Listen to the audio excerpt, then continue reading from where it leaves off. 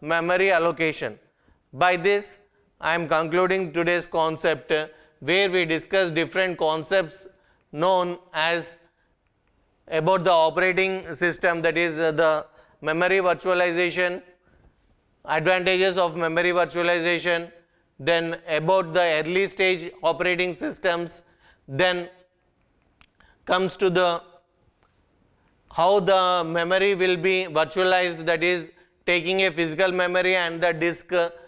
what is the concepts, how the memory virtualization taken place, and then comes to the address space, what is an address space, what is a code, what is a heap and what is a stack, how the program code will take help of the heap and stack in identifying the memory, and what is the use of function known as C programming function known as malloc, and what is virtual address and how malloc is used in memory using the